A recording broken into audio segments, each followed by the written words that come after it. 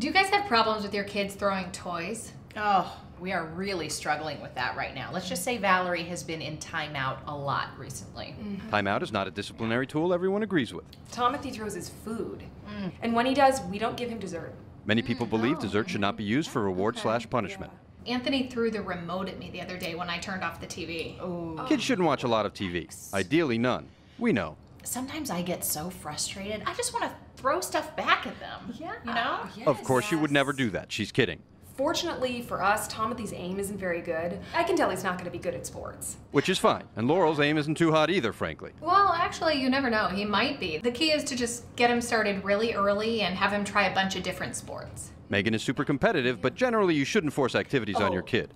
Make sure he does not play tennis. Okay, kids who play tennis are the worst. Obviously, this is not true. And Molly clearly once had a problem with a kid who played tennis. We're actually really hoping that he's going to be good at music. Yeah, can't you just see little Timothy playing some huge trombone or something? Large instruments can be difficult for a small child to hold properly, and loud instruments may cause hearing damage. But it also may turn out fine. The break room supports instruments. Oh my gosh, I should probably get going, you guys. Anthony's in this phase where he refuses to drink water out of anything but a red cup, so I've got to go buy like a dozen.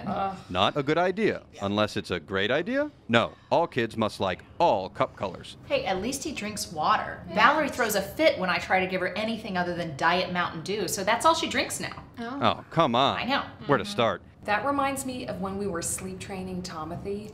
Sleep training is not for everyone. Why would we even bring this up?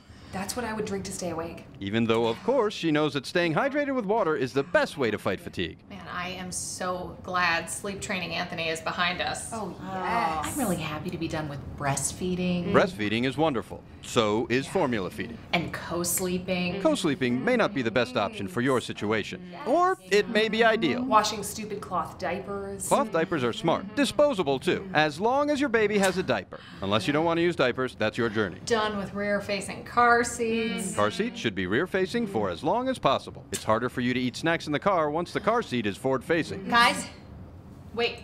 Hey, I can't.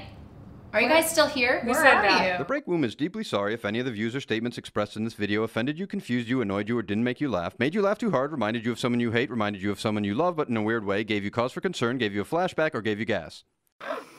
Anthony, can you say the break womb? No!